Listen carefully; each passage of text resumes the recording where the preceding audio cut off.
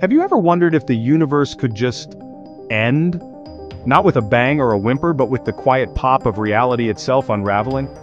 Let's talk about the wild idea at the edge of physics: vacuum decay. So, what does that even mean?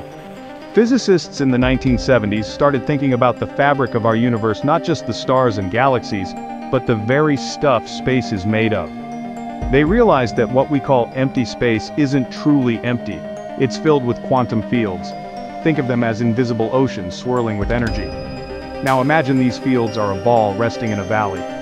We hope our ball is sitting in the lowest valley, called the true vacuum, the safest, most stable state. But what if it's actually stuck in a higher valley? A false vacuum. Here's where things get weird. Because by chance, a tiny bubble of true vacuum could appear somewhere in the universe. This bubble would expand at the speed of light, rewriting the laws of physics as it goes. Inside, atoms, planets, even the forces that hold everything together gone or changed beyond recognition. No warning, no escape. How did we get this idea? It actually comes from studying the Higgs boson, the famous God particle discovered in 2012. Its exact mass tells us our universe might be teetering on the edge of stability.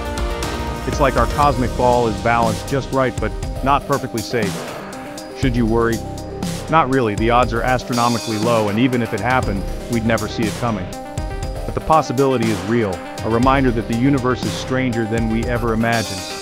So next time you look up at the stars, remember the universe keeps its biggest secrets close. And sometimes the scariest ideas are also the most fascinating. Stay curious.